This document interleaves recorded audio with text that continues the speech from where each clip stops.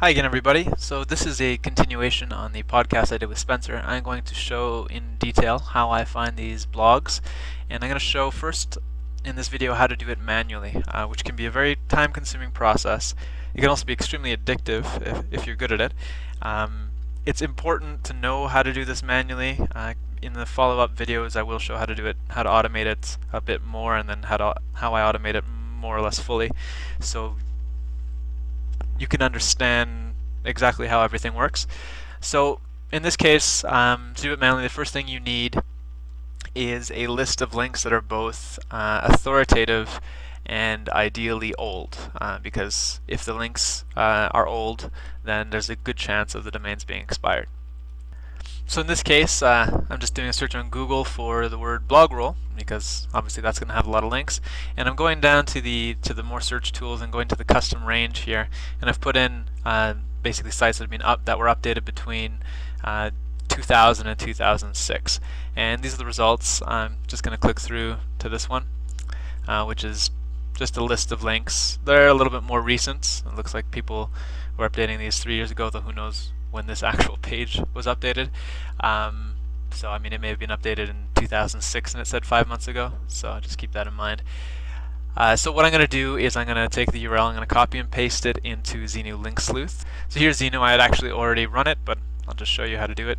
Go to check URL, paste it in. You can exclude any URLs that begin with, say, Google or other popular URLs if you find a lot of them. Anyway, you just hit OK and it starts. Before you start it off, though, I just want to show you the preferences that I use for Xenu.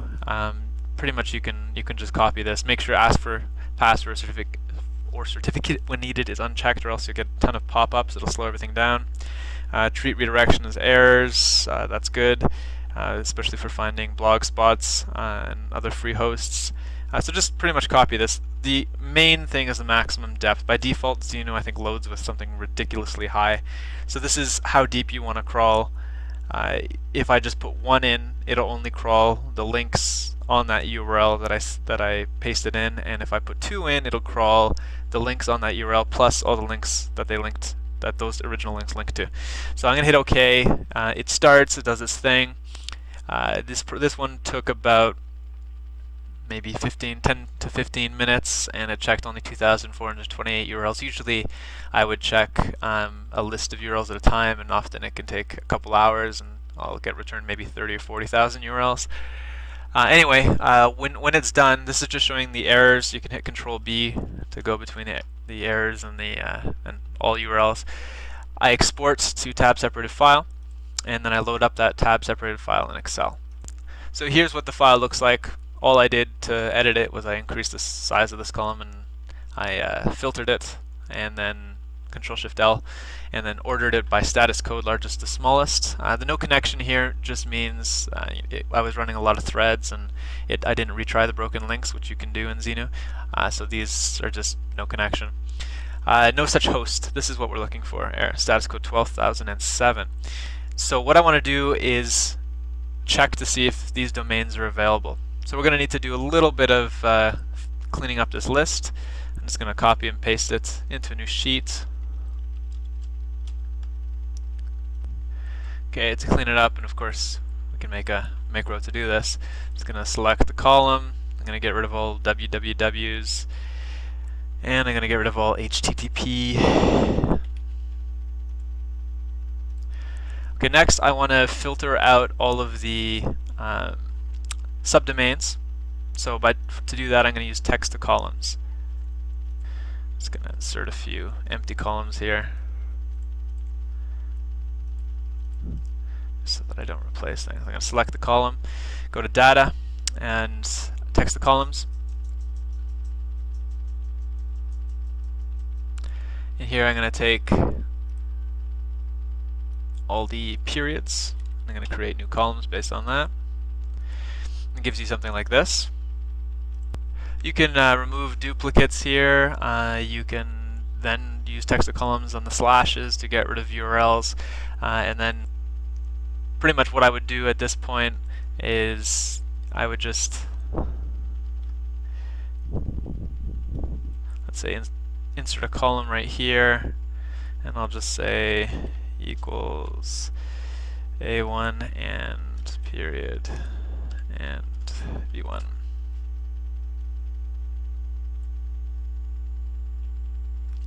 Okay, I'm going to take that and I'm going to just copying it over to all the areas that have just cells in A1 and B1. I mean, you can just do this manually if you want, whatever, but just creates a list of URLs. And you can do the same with ones that didn't have the www before or whatever, and you can combine B1 with D1, whatever. Eventually what you'll get is a list similar to this, which is just a bunch of domain names. You then copy and paste that list into Namecheap or whatever bulk domain checker. So this is not even the full list, just part of the list. Search. Okay, here are the results. So we have a few domains available. Let's take a look at them in Open Site Explorer. So copy and paste. In this case, watching the wheels. You paste it into Open Site Explorer, and here are your results. So here on the main page, I don't pay much attention to this page. I will always change pages to pages on this root domain, and I'll generally check all links, filter it. Don't pay attention to these top stats over here. That's only to the page. I'll show you which stats to pay attention to. So in this case, we have 25 domains pointing to the root domain, and 17 of them seem to be pointing to this page, which is the www version. What you can do is you can go through some of the links and make sure that the links still exist. So for example, we know this one still exists because we just checked that page. You could click through on this link, and then just view the source, Control U, and do a search for watching the wheels. And there it is, the link still exists. That's what you want to look at. You can check that for a few others to see if it's worth picking up. But what we're going to look at, it seems to have real links here. It seems to be political or something.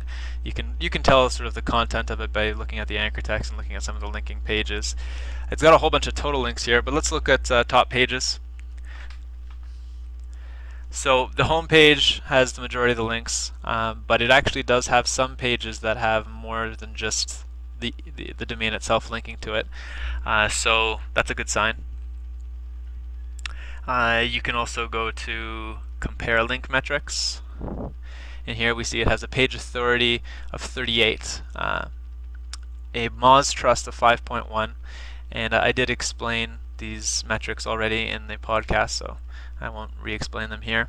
You can see a whole bunch of different data about it. What I really look at is the page authority on both the www version and the non-www version, because often there'll be more links to one or the other.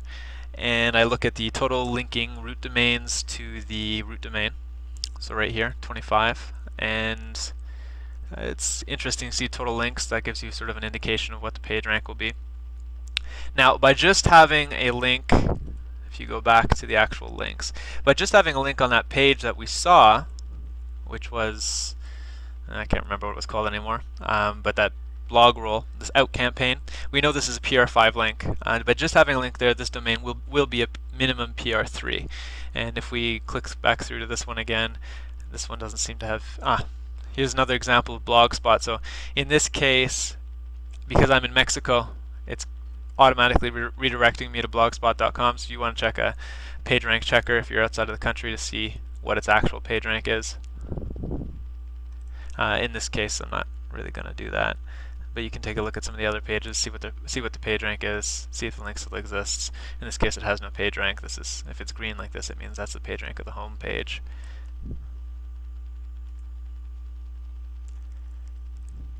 I didn't intend to find an atheism blog. I'm not making any kind of statement here. This is just sort of what popped up on the results.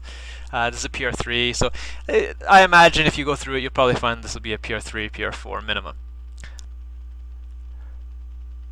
So aside from that, I would also check the domain on Ahrefs to see if it has anything that Open Site Explorer missed. In this case, I'm really only looking at the number of referring domains and looking at the actual backlinks. So you can look at the external backlinks here.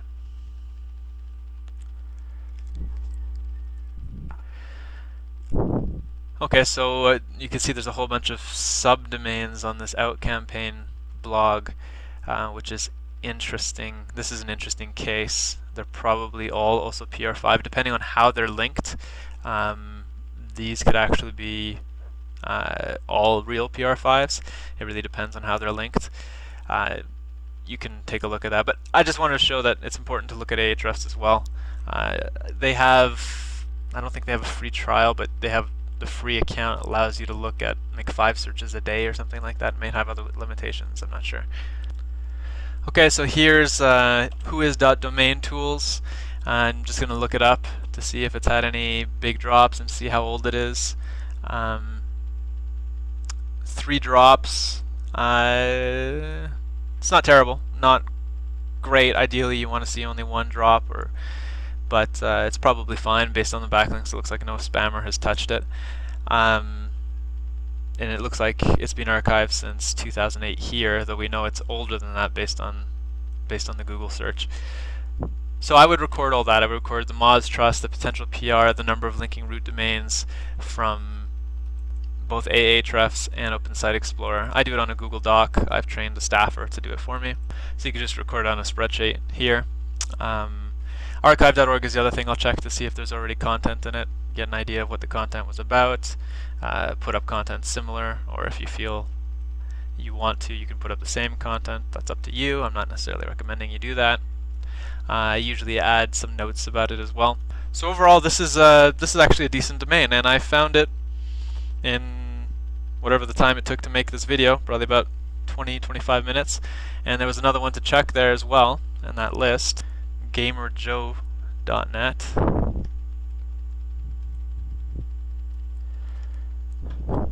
we can check that out as well on Open Site Explorer. This one has, let's see, this one has only 7 linking root domains and a page authority of 35 and a domain authority of 22.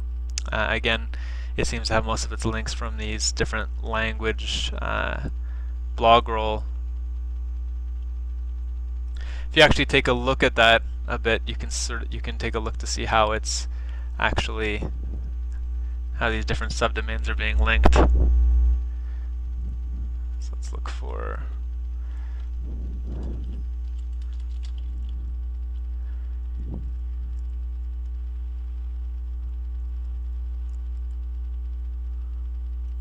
okay, so I went to the homepage outcampaign.org to see where they were getting their links from. Homepage is PR6, and you can see that it's getting links.